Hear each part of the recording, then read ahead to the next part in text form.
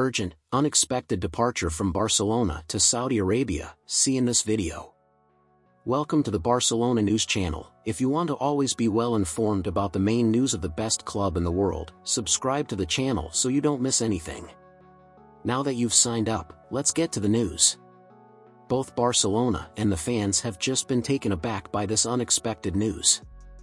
Even if the European transfer window has ended and Barcelona has already assembled its team, things could still change for the Catalan team as the Saudi Arabia transfer window is still open, and an important club is interested in an important player from Barcelona.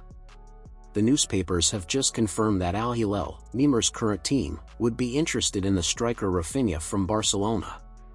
The Arab club's intention is to join the Brazilian forwards Neymar and Rafinha to reinforce this position in the team. Rafinha had a difficult start at Barcelona, but the player has adapted for a long time and is gaining a lot of space in the starting lineup, but things could change now for Rafinha. With the departure of Dembélé to PSG, it was believed that Rafinha would gain more space in the starting lineup at the club. However, two other strikers are about to take the player's place, and they are João Felix, who just arrived at the club, and Lamine Yamal, who has been standing out a lot with each game.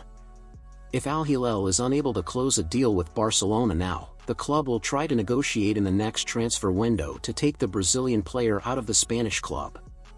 Rafinha currently has a market value of approximately €60 million.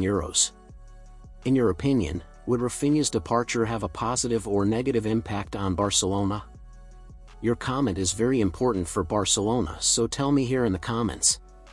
Of these three players, who most deserves to be Barcelona's main starting striker?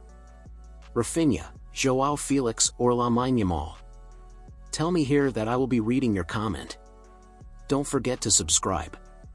See you in the next video.